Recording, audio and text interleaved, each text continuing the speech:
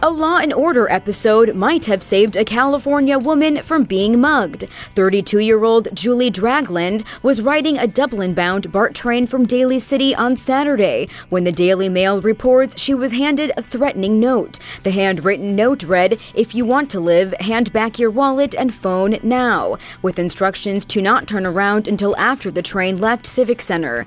She tried seeking help from a fellow passenger by mouthing the words, "Help me," but the passenger got off the train.